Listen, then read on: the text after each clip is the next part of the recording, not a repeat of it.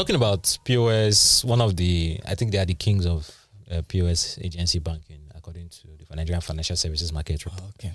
Yeah, so OPay said they're going to be capping their transfers, their free transfers. So they've reduced it to 3 transfers daily. I think that amounts to like 90 transfers. 93, depending on the number of days in the month. Yeah, so 1993 transfers in a month. So yeah, tell us what's going on there and the thinking behind that. Yeah, so now, like you said, their transfers will now be capped at 3 per day. So by your 4th transfer outside OPay, you pay 10 naira. Okay, within OPay is still free. Yeah, OPay is still within OPay is still completely irrespective of the amount you are transferring. Yes. So if I'm transferring 10,000 naira, 10 naira, 20,000 naira, 10 naira, 50,000 naira, 10 naira. Yeah. Okay. So that's how it is on OPay now.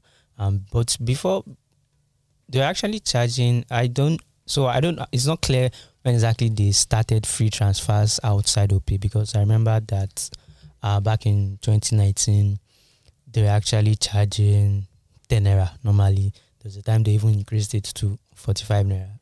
So between then and June 19, when they started these 3 free transfers a day, I'm not sure when free transfers totally probably when started. We have the influx of the new banks. Yes, probably. You, and 20, 25, 30 or 50. And they needed an edge. So it's just like, yes, we have the numbers. So. Yeah, so now, I mean, we saw people on Twitter saying, it's too much, this, that. 10 naira is too much.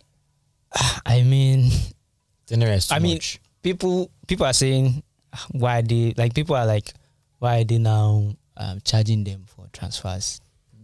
Nobody, I mean, so, 10 naira. So the thing is, that was the same thing that came to my mind. I was like, 10 naira is just, how much is 10 naira?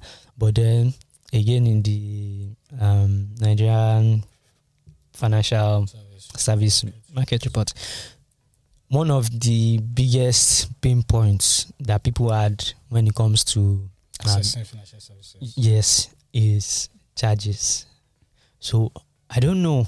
I mean, it seems small, but I don't know. Maybe it's because we are just looking at it from our own perspective, right? So you're saying we're in a bubble? Yes, we are probably in a bubble, and 10 naira is looking like small money to us. Also, the chances that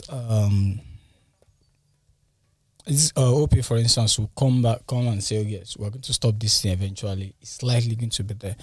Because how long do you want to keep up free transfers, giving you 50 to 25 free transfers every month? They can't keep it up. The only reason why they were even able to, why new banks could keep it up to an extent is, well, they have costs too, but their running costs can't be as much as banks, right? Because they don't have branches like branches like that. So, but besides that, they still need to make profit regardless of whether they have banks Carbon or gives not. Me 25 per month. I don't think I've ever exhausted it. I don't think I've done up to half. So where do these people make their money from? No, mostly from Carbon, for instance, loan. Yeah, loan is those guys.